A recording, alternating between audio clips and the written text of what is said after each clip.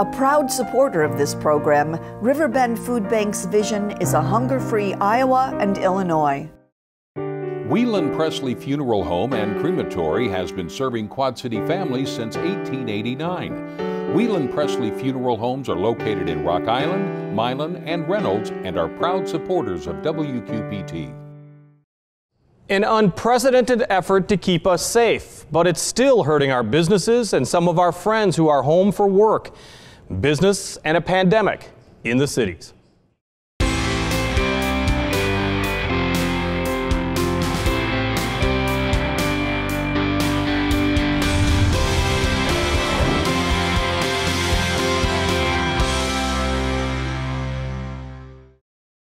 It's amazing to see how quickly our entire society can be interrupted, put on hold, and even canceled due to a tiny virus.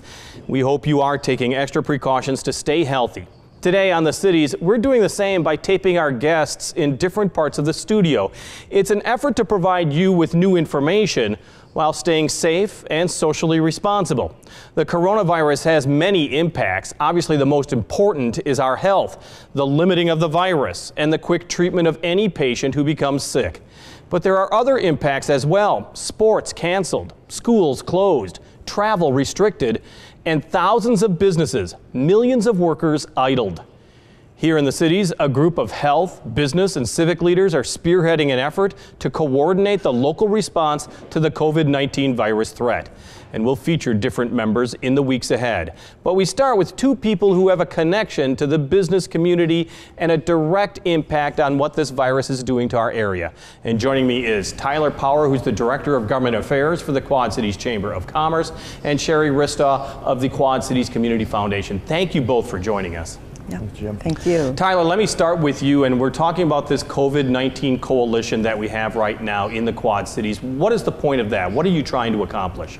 The point of the coalition is to help give not only our businesses, but also the residents and the people who live in our region one voice, and to try to cut through a lot of the things that we hear day in and day out of a very complex situation that changes what seems like every minute. So we brought together a lot of different community stakeholders and a lot of experts within our community to make sure that everybody is getting the right information at the right time so they can make the best decisions that they need to. Because as we've seen, as this has just started, Tyler, is that the misinformation spreads very quickly.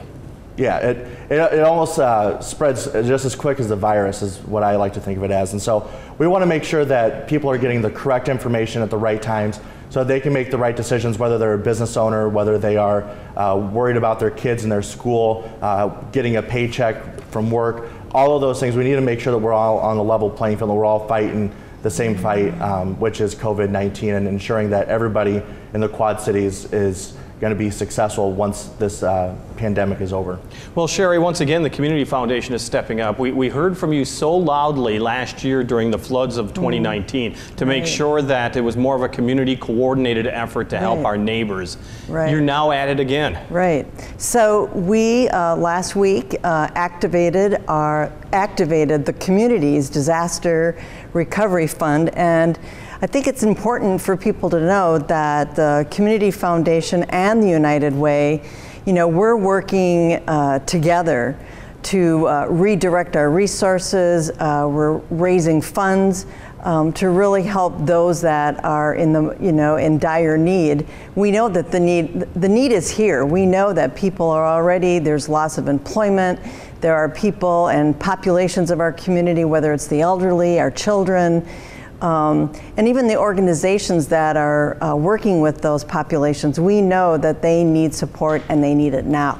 Well, and let's be honest, let's start there, because as we know, this virus isn't going away anytime soon. So you have an immediate, a direct response, and then a long-term response. Exactly. And Sherry, let me start with the short term. What is being offered, what can be offered at this point? Well, we, through the fund that's been set up, the community fund that's been set up, that we're working, the foundation and the United Way working together, we are making funds available. We simplified the application process. We'll be making, to back up a minute, we're going to be making grants to organizations who can help people and get get help, get the money in the hands of people who can help people. And again, I'm talking about the populations in greatest need right now, today, and right away. So we're simplifying our grant process, we're simplifying the decision-making process. We are doing everything we can, again, to both raise money and then get the money out for organizations that are working with people. Okay, and in a moment we'll talk a little bit more about how people can apply and who can apply. And Tyler, let's talk a little bit about the immediate ramifications to businesses. You are a part of government affairs for the Quad Cities Chamber. The federal government is taking the big lead right now, and once again, this is a very fluid situation. Yeah, it's very fluid, and it's changing, it seems like, every hour. The federal government, I think that the viewers can look at some new dialect that is going to start coming out. It's going to be different phase approach. Phase 1 approach from the federal government was a response in January that was more of an immediate, very short-term response. Phase 2 is a more robust response that includes paid leave, paid family leave, different changes to unemployment benefits and who can apply for them. That's all changed in the Phase 2. Phase 3 is going to be a really big initiative, and that's going to help correct where the economics are coming from. There have been numbers of $700 billion, north of $1 trillion across the country to help mitigate the effects of COVID-19. But here in the Quad Cities, we've already seen some of those impacts, whether they're a restaurateur, hospitality, everything in between has impacts from COVID-19. And the Chamber is really pushing to tell the people of our regions, say, we really should be shopping local when you do go out, be safe, follow the CDC guidelines, but still be a part of our economy, still get takeout when you can, and help our local businesses, because this is going to be a fight that we've never had to experience in generations, if at all. And we want to see all of our small businesses succeed and be there for us once this is over. Well, and Tyler, I mean, you really do underline the fact that, I mean, let's be honest, this is now very much a service economy. And when you have a disruption in a service economy, whether it's stores or whether it is spas or, as you said, bars and restaurants, it's impacting a lot of people immediately. Absolutely. It's not only affecting the employees, but it's also affecting the businesses that are members of the Quad Cities Chamber. And so we're in constant contact with them on how to make sure that they're connected to the right resources, whether it's on a federal level, state level, on a local level. We've been in contact with our elected officials daily and ensuring that we're getting the right information. And our elected officials here locally have been a great resource. Have always been very open to not only the Chamber but to our members to help make sure that the messages are there and ensure that people are going to be safe as well as economically safe afterwards of this COVID-19. Well, Sherry, the Community Foundation last week announced that it was reactivating this disaster relief fund. And let's be honest, for a lot of people last week or a week and a half ago, people were thinking, oh, this is much ado about nothing. What made you think so early on that, wait a second, we really have to be activated right now? You know, I think we were seeing what our colleagues across the country were doing, other community foundations, good friends, colleagues, and we were just trusting our gut, to be honest, and knowing that we absolutely have to move. We were seeing the needs almost immediately, the reactions of people, both in our community, but across the state, or our bi-state region, as well as of course, the country, and. We wanted to act. We just wanted to make sure that we had something in place to immediately start receiving money, and both our boards have stepped up. They have made commitments. I got to give hats off to the Regional Development Authority, our RDA, who matched dollars immediately that were going in. And just several businesses that we contacted who also, I think, knew, by Thursday we knew something serious was going on, and we acted. That's that's our job. That's to respond to the community and what's happening to our bi-state community. Well, and as you mentioned, I mean, you started with seed money of $100,000, and as you said, the RDA, the Regional Development Authority, pitched in immediately with another $100,000. Right. You've been asking other organizations, Right. businesses, Right. Community groups to give as Right. well. That pot of money is growing. That is, we're up to about 260,000 now, and it's growing. We are just spearheading additional campaigns around giving to this. Remember, this is a really hard time to be asking businesses to give. So we're really looking at businesses and individuals to really go above and beyond. You know, I can't say enough about this community's generosity. Time and time again, this community, the Quad Cities, in my short experience here, has just totally stepped up to meet the needs of our community and the needs of the people who really need help. And so I am so impressed, and really I am so humbled by the businesses that are already giving and stepping up, and even when they know they're going to be hurting, or they are already hurting, and they're doing what they can to give back to the community through this fund for the Community Foundation and the United Way. And Sherry, let's be honest. I mean, we're all kind of going through uncharted territory right now, but in some ways you must have a bit of a game plan because of last year's floods. Yes, absolutely. Because of that, you know, and we've tweaked it even as we go, and we're tweaking it even today. But is, you know, making that application process easier, but really thinking through what are the, you know, the priorities of this fund. And of course, immediately we are thinking of those most vulnerable populations. And again, when I say that, we're talking about the elderly, we're talking about children, we're talking about organizations who are serving those populations. They're going to be stressed. In addition to that, you know, we've got the businesses and the employers and their employees, and the lack of dollars that are going to be available to help get food on the table, to pay rent, to do the things that they need. So again, everything that we can do to coordinate. I loved what Tyler was saying earlier, coming together, communicating, working together, having this united front to address all this, working with, you know, our mayors and our units of government, our emergency command systems, all of that working together to address the most pressing needs at this time, and that's what we want our fund to be able to help with. Well, and Tyler, let's move on from that, because I mean, we've talked about the service industry, the restaurant workers, that they're still trying to do carry-outs, curbside delivery of food. Hopefully people are tipping well to make sure that these workers do get money. But let's say the bartender, that the bar is closed, or any other place where indoor dining is no longer allowed in Iowa and Illinois. Is there any immediate action that they can take to make sure that they have some kind of a steady income? Yeah, the biggest thing, Jim, is to ensure that they keep documenting all of the expenses, whether they're a business owner, as an employee. Make sure that you're contacting the state that you will file unemployment benefits with. That's going to be the most immediate need. There have been some changes within both states as well as on the federal level of different rules that would allow waiting periods to be forgiven. There's other things that will allow employees and employers to be sure that they're getting the paychecks that they're desperately needing as soon as they possibly can from both states and through the federal government.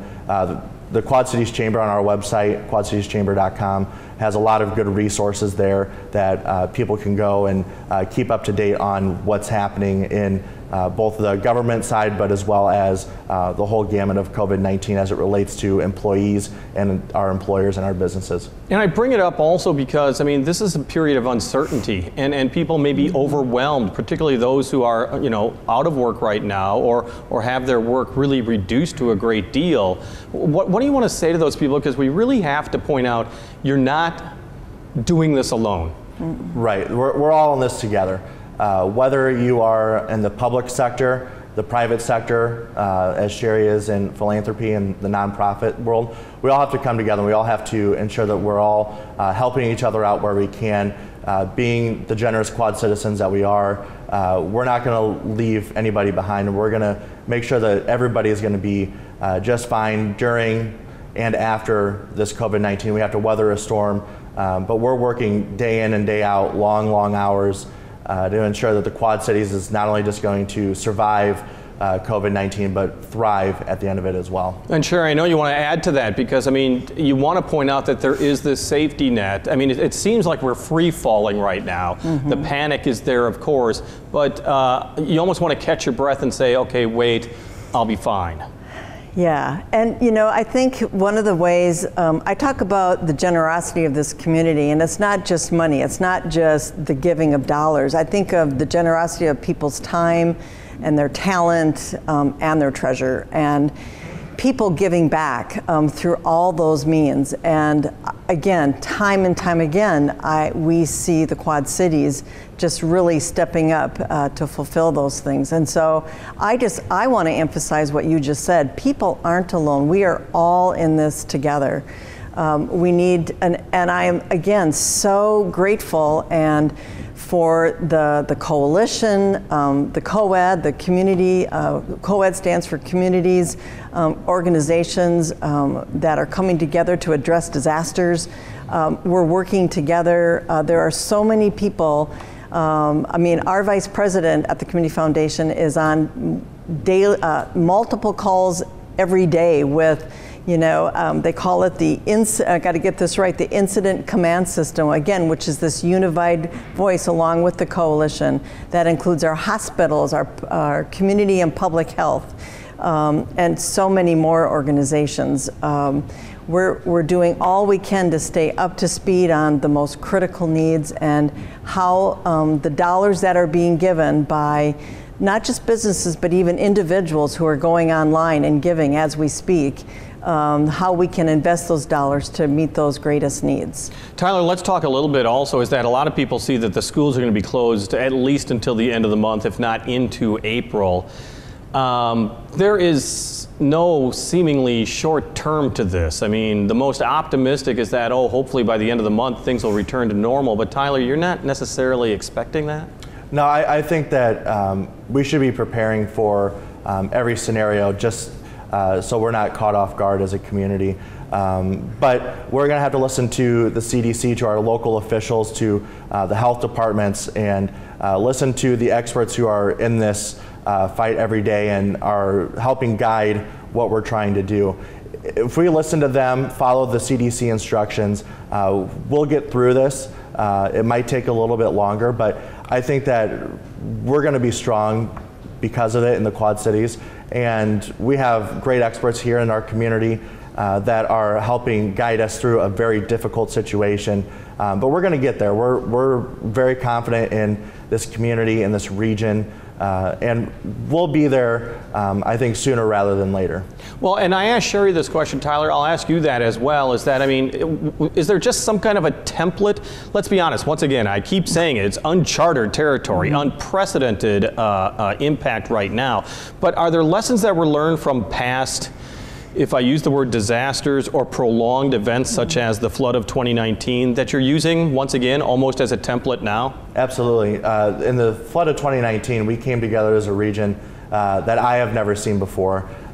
We saw our community hurting. We saw people from all different corners of the Quad Cities region coming down to help sandbag in the flood of 2019 and coming together to be generous in their giving to help people who are affected by this. And I see the same thing happening now, Jim, is that we're facing, again, another crisis, another moment that is testing us. But I believe so much in this community, in our region, that we're going to be there and we're going to be helping each other when they need it, supporting our small businesses, helping employees who are going through a tough time, helping the parents who might need an extra hand in their kids while they go to work, whether they're nurses or paramedics, people who are working the front lines. We're all going to help each other. That's the nature of the Quad Cities. That's who we are. That's what we do. And every day we're inspired by the people who do this day in and day out, who give us hope that this is only a temporary thing in our community. To a much greater extent, though, compared to the floods of 2019, is the ripple effect that this is going to have, Tyler. I mean, we're starting with, like we said, smaller businesses being shut down, but supply chains are being interrupted. Larger, and let's be honest, it's a global economy as well. We're going to start seeing a greater impact as this continues to ripple through our economy. Yeah, we're gonna see impacts far and wide. We've already seen that with the stock market, with the, as you said, the service industry that are directly impacted. But there are going to be ancillary impacts to it as well, and we need to be prepared for those. And that's why at the Quad Cities Chamber, we're making sure that we're communicating those issues with our elected officials on all levels of government, working with our experts in the region. So that way we're having those strong, steady communications that if we do see a problem or we see a need, those are communicated to the right people and doing it very quickly. And Sherry, once again, the Community Foundation is really trying to spearhead as far as the fundraising is concerned. How can people help you? And also, do you have some worries that there may be other funds that are just popping up either on the internet or just not necessarily authorized by any group? Yeah, we know that's happening, so I would just encourage people to, if they want to give to a fund and make sure it's being used in the Quad Cities and for those in the greatest need. And again, let's build on what we learned in that flood. There's an immediate need and then there's a long-term recovery need, and we are dedicated to both of those. We are committed to both of those with the dollars that are being raised. 100% will go to the Quad citizens and to both the immediate need and the recovery as we unveil all this. And Tyler, a lot of us have our favorite establishments. We love to eat at certain restaurants. We love to go to certain stores that are local. What are you telling people during this period of time when the economy is really going to suffer locally? Continue to do what you've been doing. Whether that's taking carry out from the favorite place that you like to go on a Saturday night, or whether that's trying the new place down the street. That's what we're encouraging people to do. Following the CDC guidelines, but still supporting our local businesses, buying a gift card, going online, trying to ensure that they have good reviews, telling your friends or family about a good experience that you had of taking out on our industries. Booking a trip, that's going to be another big thing is the tourism side. We have a lot of hotels and businesses here that have already been impacted. The basketball tournament that would be held at the Tax Layer Center a few weeks ago, that was canceled. Ensuring that we're doing those things to help our community. Be prepared to do a staycation. Enjoy the finest things in the Quad Cities. Enjoy your favorite things and try something new that you might not have when the time comes. But continue to support those local businesses, support those employees who are working there, and that's a consistent message that we like to keep continuing to talk about. All right, I want to thank our guest, Tyler Power, the Government Affairs Director for the Quad Cities Chamber, Sherry Ristau of the Quad Cities Community Foundation. Thank you for what you're doing. We appreciate you joining us. Thank you. Right now, as the nation fights the coronavirus threat, it's also trying to count its citizens. The 2020 census is underway, with many of you getting the census forms in the mail right now. You can fill out the form and send it back by mail or by phone or for the first time by computer. It's census time, and that means it's time to be counted. If you guys can hold on one more second. Many of you are staying home, avoiding crowds, keeping safe. That means concerts are canceled. Local musicians are being kept off the stage. We'll continue to feature some of those artists and their original works, though. Musicians like David G. Smith. Here's David performing Give Your Love Away at downtown Moline's Black Box Theater.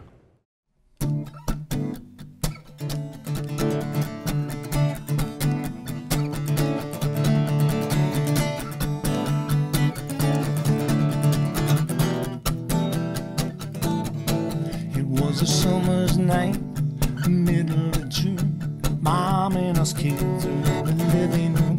I said, you're always so happy, can you tell us why?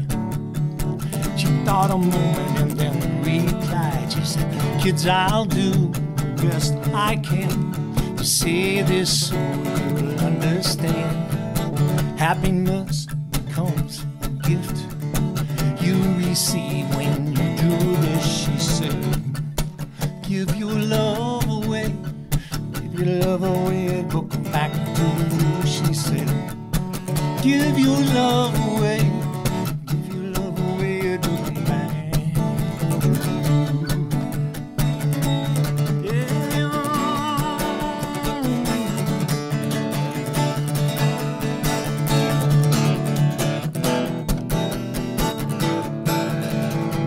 Now all of us have grown, and we have kids of our own. Mom told us we tell them, and they hear it again and again and again. Give your love away, give your love away, it will come back to you. She said, give your love away, give your love away, it will come back. Yeah, give it away. I know you won't forget how she lived by what she said. Keep it simple, make it clean.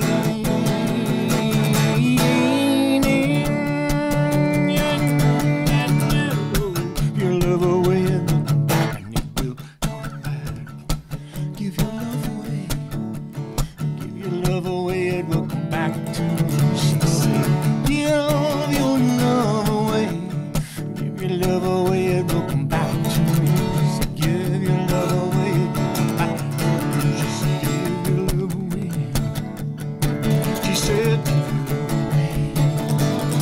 She said, give it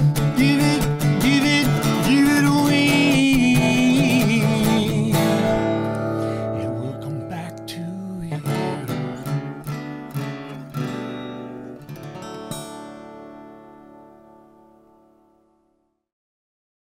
David G. Smith with Give Your Love Away. And thank you for joining us for the Cities. We want to remind you that WQPT has some great online programs for you and your family. Go to our website at WQPT.org to learn more about PBS Kids program. It includes several interactive apps and games that make learning fun. Plus, check out PBS for Parents with online resources, including a section that helps moms and dads talk to their kids about the coronavirus. It's all free and family friendly. Check it out right now at WQPT.org. On the air, on the radio, on the web, and on your mobile device. Thanks for taking some time to join us as we talk about the issues on the Cities.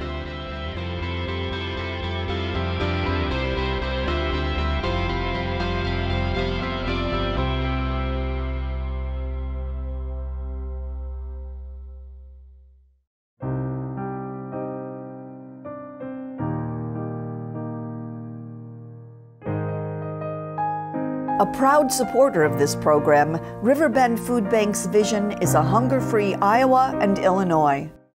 Whelan Presley Funeral Home and Crematory has been serving Quad City families since 1889. Whelan Presley Funeral Homes are located in Rock Island, Milan, and Reynolds and are proud supporters of WQPT.